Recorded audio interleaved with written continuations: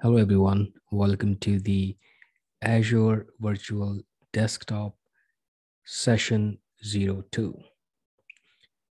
In this video, we will try to understand the components and working of AVD, or we could say glimpse of architecture.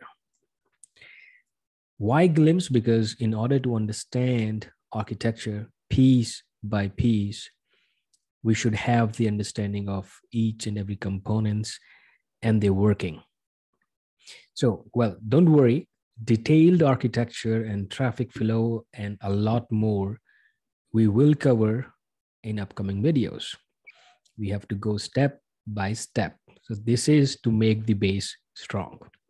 So in this video, we are going to understand the working and the components. Let's suppose we have some clients here accessing through laptop or maybe through mobile phone. Okay. And they're trying to access their virtualized desktop that they have access to. Well, now, before we mention the components which are there, which makes this AVD,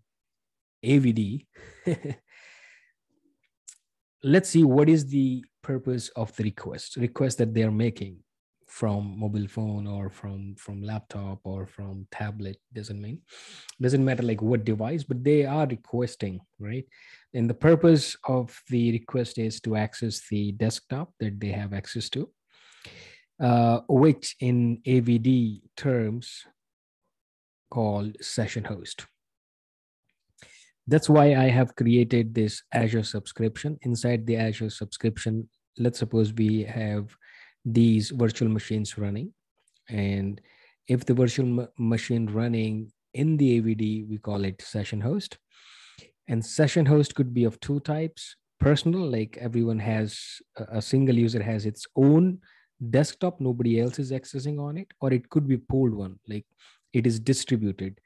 Anyone can access, like multi-session, like 5, 10, 15 users can access a single a desktop. Okay. We will discuss about the session host in detail in upcoming video, but just for this understanding purpose, these are the VMs. These are actually the VMs which are created in AVD as a session host and created through the customized image. And this is the purpose of the request from browser or the mobile phone to access their personalized desktop. But if they could, then it simply means they're accessing virtual machine, but it's not that simple, right? We are talking AVD, and accessing session host means some other components in between. So what are those components? Well, to be honest, nothing new. If you're coming from this technology, RDS or Citrix or any other VDI, it is quite similar. And since we are doing a Microsoft, so it is similar to Windows Remote Desktop Service, which means components like web access, components like gateway, what else? Broker, and diagnostics, because it's an event aggregator pattern. And then we have other components, or we can call it extensibility component. Okay. So these are some components in between the user and their session host, which actually creates it AVD or makes it a wonderful technology like Azure Virtual Desktop. Now let's try to understand what are these components and how to spin these and manage these, because we know from our past experience, as I mentioned, that dealing with these components is not an easy task. And these are the components which actually uh, makes remote work possible.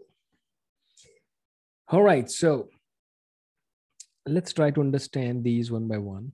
Web access, as the name says, access.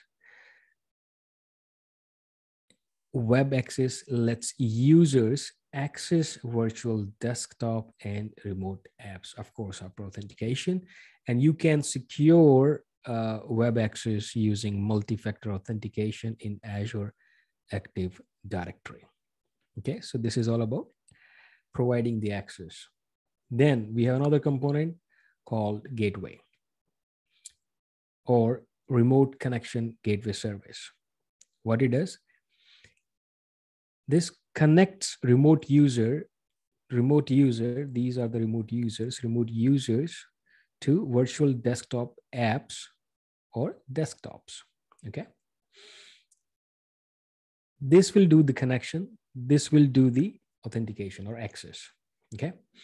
Now we do have other components. Well, the gateway doesn't work that simple, like they come to the gateway and gateway connects it. There are other things involved that we will cover in upcoming video, which required a detailed video because it makes the reverse connection. Remote users do not go to the session host, but it makes the reverse connection, outbound connection. That's why AVD is also most secure. We'll cover that later. For now, this is just for the understanding how things are actually working. Then we have a broker or connection broker. The connection broker service manages user connections to virtual desktop and remote apps. As the name says, broker, that simply means it is going to take care of who needs to land on which session host or load balancing or reconnection of the existing sessions, those kind of stuff. Then we have diagnostics, which is because it's an event-based aggregator that marks each user or admin action on AVD deployment as a success or failure. Admins can query the event aggregation to identify failing components, hence the diagnostics, which is there. And the extensibility components like PowerShell or REST APIs or third-party tools, you can manage your AVD with the help of those. And these are there. Now, I'm pretty sure, wow, these are overwhelming. But the good thing, you know what? Well, the good thing is it is a managed service that we described in the first video, which means all these components are managed by Microsoft. That is the sound of relaxation. Because if you're managing these components, it would be painful. Trust me, it is. Now, all these are managed by Microsoft because it is a PaaS service. So let me put it down here.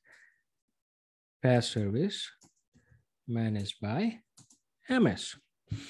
Now it is easy because everything is managed by these. The pain point is managed by the Microsoft, and now request goes here, and as per the configuration, request can go to personal or pooled. Depends what kind of AVD setup we have. Okay. Now, these all are managed by Microsoft, as we just completed and understood. So what are we managing? Well, that's an important question, I'm pretty sure.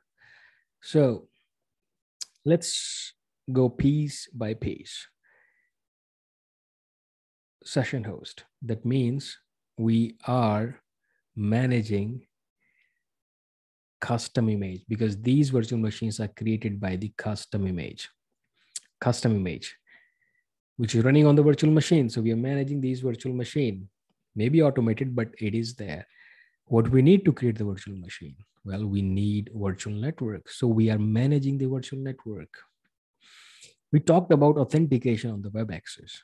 That means we are managing Azure AD or If it is in hybrid, then Azure AD and Windows AD, or it could be Azure AD domain services, PaaS service, PaaS Windows AD. So in a nutshell, these all components are managed by Microsoft. That makes it PaaS service. And all these components, rest of the components are managed by us, which includes virtual machine, virtual network, custom image, custom applications. We need storage account. We need Azure AD, and yeah, that's it. So I hope this will make some understanding in your mind, so that we can start digging deeper in upcoming videos. Well, thank you for watching, and you guys